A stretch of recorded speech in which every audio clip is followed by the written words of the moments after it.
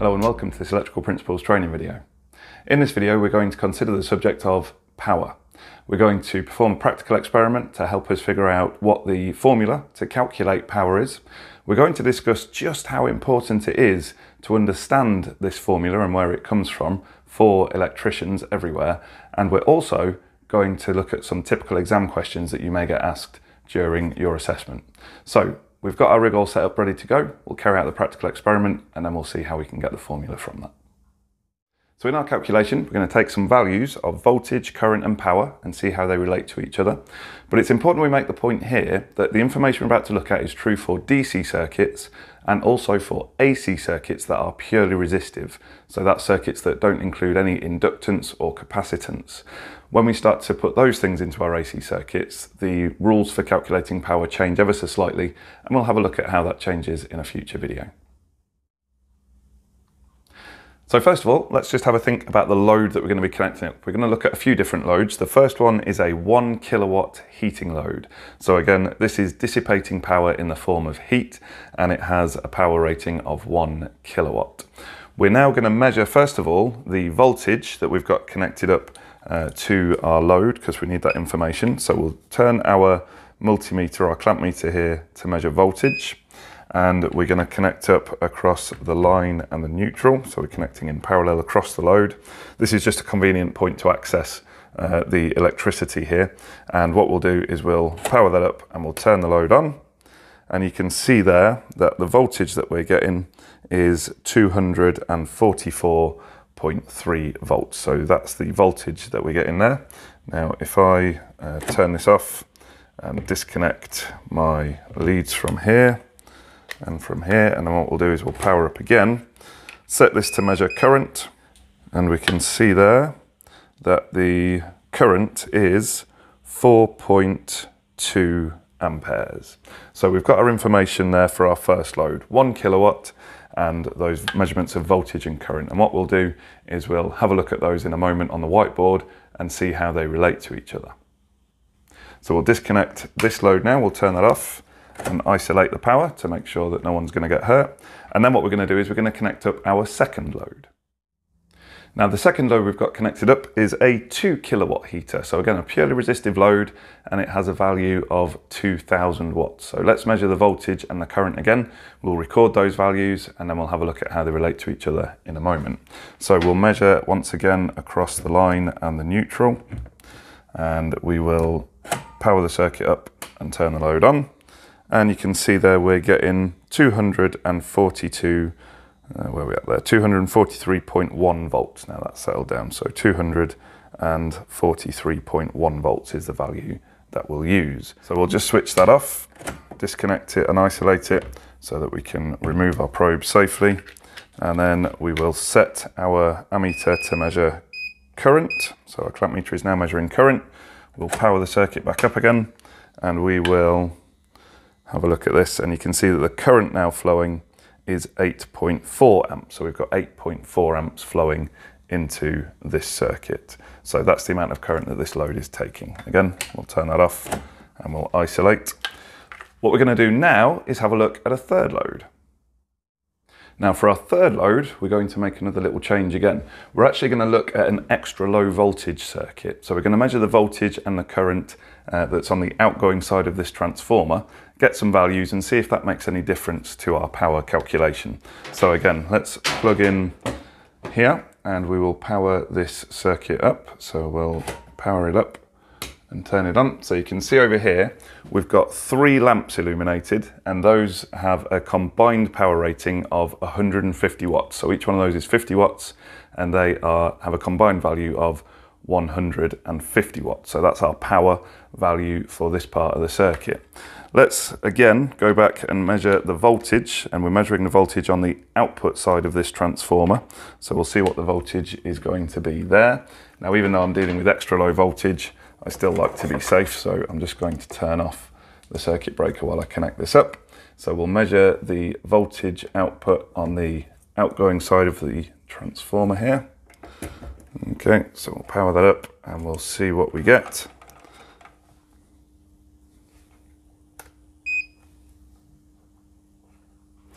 And I don't know if you can quite see that there, but we are measuring 12.1 volts. So we've got 12.1 volts coming out of there. So again, we'll just disconnect that, take our leads off, change this so that it's set up to measure current. And we will power this up and then measure the amount of current flowing into the circuit here. So let's have a look at this. We can see here that the current we're measuring is 11.1 amperes. So we've got some different voltage and current values now.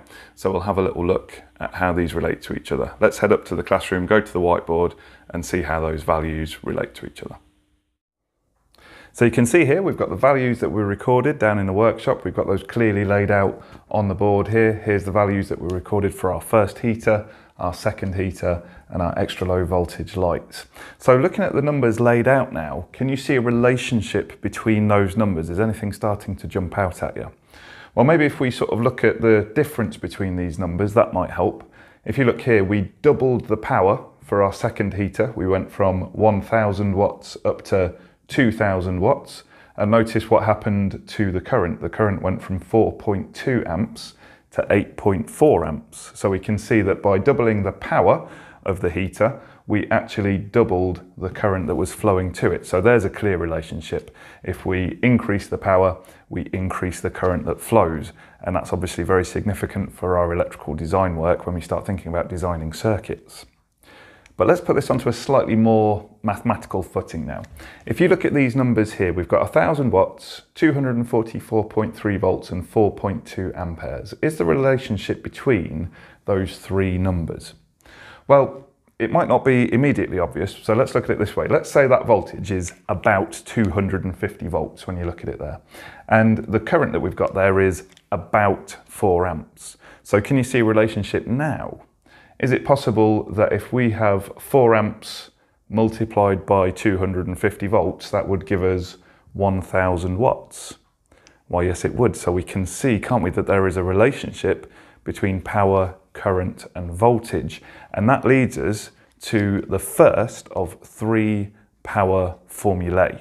Now, you'll notice I often say formulae is the plural for formula. So where I'm talking about more than one formula, I'll say formulae. Technically, that's the right way of doing it, but I guarantee at some point I will say formulas. So please feel free to comment below every time you notice one of those. So what we're going to do here is we're going to have a look at formalizing that relationship. So if we say that the power in the circuit, P, is equal to I, the current, multiplied by V, the voltage. So that is our power formula. And this is what I often refer to as the basic power formula. If you take the current and times it by the voltage, you will get the power. Let's see if that's accurate with our slightly more accurate numbers that we measured from the workshop downstairs. So we've got 4.2 for the current, and we're going to times that by 244.3, and we'll see what we come out with as an answer.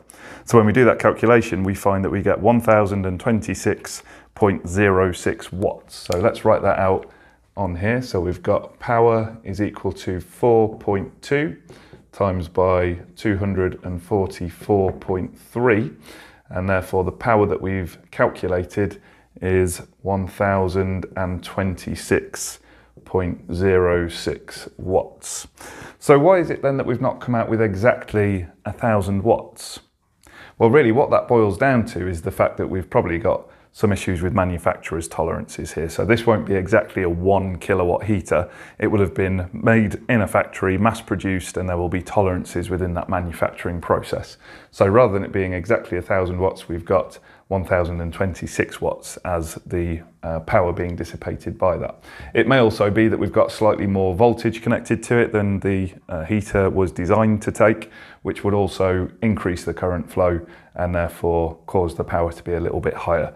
But again, when you look at this value compared with that value, we're within a 3% tolerance. So that really is quite reasonable. So will we find that our formula works for the rest of the examples that we did? Well, let's have a look at it, shall we? So first of all, we've got here power is equal to current times voltage. Notice I've got that habit of always putting my formula down. I've written it just there, I've written it here again. This is the way we start to remember them, by writing them down again and again. Let's do the calculation, put the numbers in. P is equal to I 8.4 times by 243.1. And again, if you think of this as being 8 times 250, which those numbers are very close to, of course, that's going to come out at 2000, isn't it? So let's see what our numbers come out at here. I suspect this will be even closer than it was before. 8.4 times 243.1. And we come out with 2042.04. So the power being dissipated by that heater was 2042.04 watts. So again, for similar reasons that we discussed on the previous example, the value is slightly higher than what we were expecting it to be, but we can see the relationship, we can see the importance of this calculation. Now our final one was an interesting one because of course here we were dealing with a lower voltage, a much lower voltage than we looked at in the previous examples. So let's see if this relationship still holds true. We've got 12.1 volts and we've got 11.1 amps. So let's see if the power is correct for what we calculated there. So we're going to put our numbers in. We've got P is equal to I times by V, which is equal to 11.1 times by 12.1. And when we do that calculation, 11.1 times by 12.1, we come out with a value of 134.31.